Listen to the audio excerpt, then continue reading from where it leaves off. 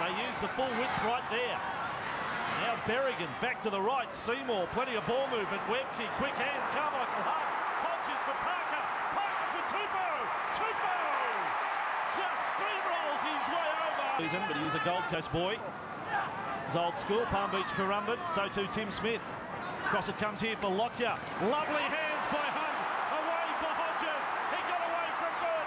Now out for Tupou. 10 metres from the line. Taken down by McCann. But again, he will not be stopped. Easy stuff for me.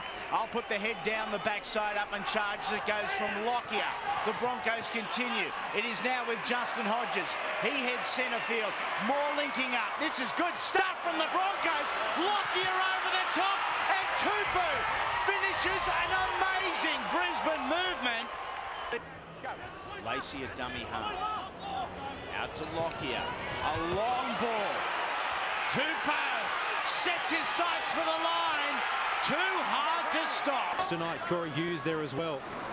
Perry, now Lockyer has Webke on his inside, goes out. Second man play to Hunt. Now Berrigan with the dummy, beats one. Ball back on the inside to Tame Tupou. And a terrific start from the Brisbane Broncos. It was the second man play they use so often. The Broncos. 3 tackles up their sleeve. Sivanasiva, can he get the ball free? He does.